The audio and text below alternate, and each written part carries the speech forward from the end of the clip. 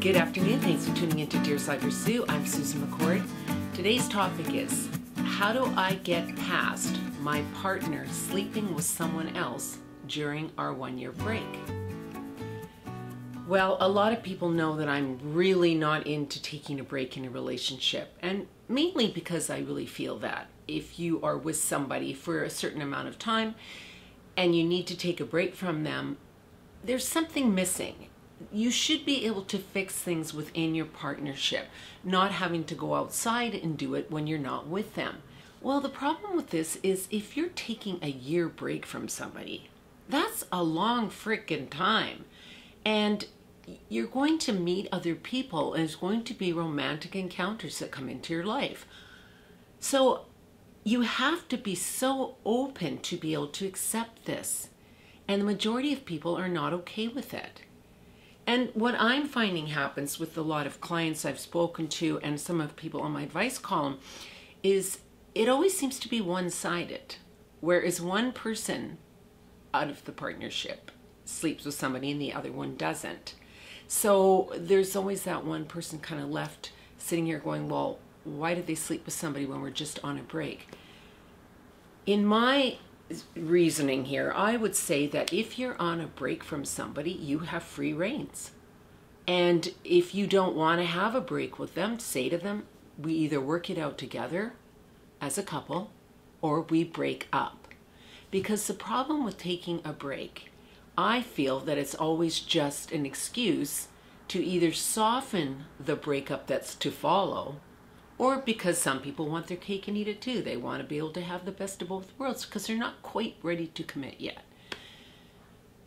If you're going to get yourself into a situation where you allow yourself to be on a break with a person that you love, you're asking for a little bit of drama to follow. If you're agreeing to taking a break, you have to be able to accept pretty much everything that goes with that because you're not with them. Now, unless you've got a guidelined rule book and nobody's allowed to stray and do all these things, well, that's different. Then you probably wouldn't be asking the question here because it would have been a boundary that you had both established in your, for outside of your partnership.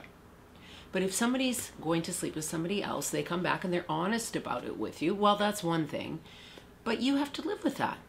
I just find the whole thing very complicated to put yourself in that situation because I don't think you're ever going to have that real trust moving forward because you're going to be thinking, I love this person. We took a break to see if we could work on ourselves and whatever's going on in our lives and then come back together again.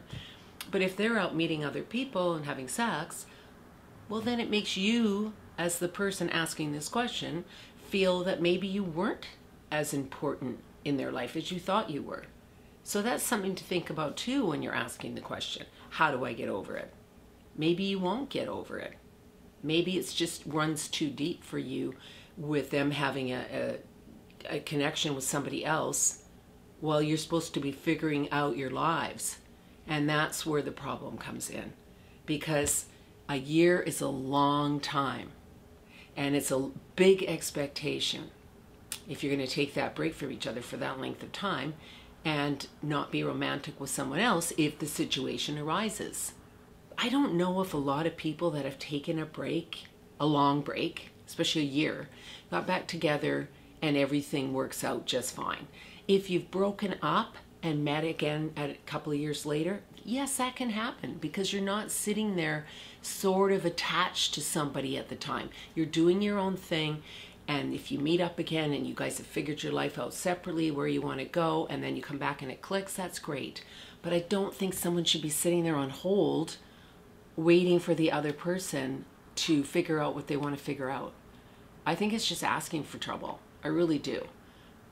But if you're wondering on how you can get over this and it's something that you're continually thinking about on a daily basis, I don't know if you're going to be able to get over it. I think there's always going to be a little bit of mistrust for you. There's going to be a bit of doubt about how much this person cares about you because they weren't going and trying to find themselves and figure out what's going on in their life. They were bringing somebody else into the mix, which confuses it even more because now there's three of you. this is the problem with having outside sex when you're on a break.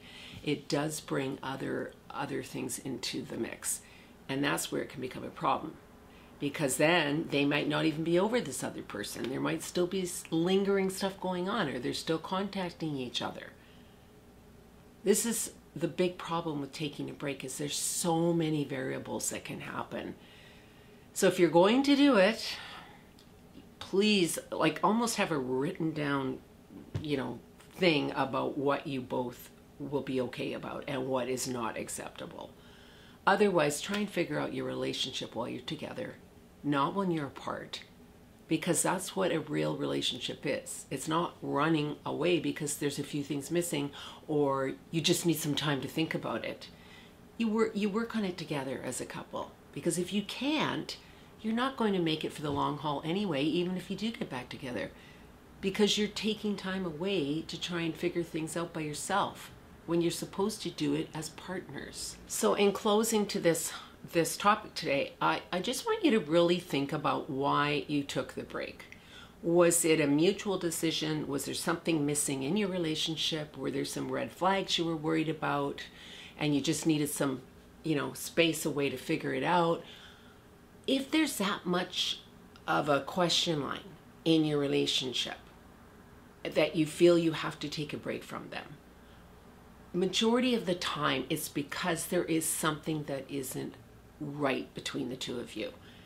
And so rather than break up, you say, oh, well, they're in agreement, I'm in agreement, let's just do it. So everybody's out doing their own thing rather than working on what the actual problem is. So that's why I really suggest that you really think about it. If both of you want to take a break, why do you want to take a break? How serious are the problems that you need to go to that place? That might help you make a decision on whether it's you want to take a break or you actually have sort of completed the term of your relationship and it's now not really working for you anymore. Because it's a lot easier to understand that and decide that and walk away from it so that you can meet somebody that you're better suited for, rather than keep it hanging on and then have more stuff to deal with if you do get back together. So sometimes when we do get to the place of wanting to take a break, a lot of the times it's because our relationship is kind of on that, do we go up or do we end it, And so people say, well, if we have some space from each other, we'll see if we really miss each other and really want to be with each other. But that's not how a relationship works for the long haul. If you can get through things on a daily basis, communicate what's bothering you, what's great, all those things, and you're emotionally connected to each other, you don't need to do that.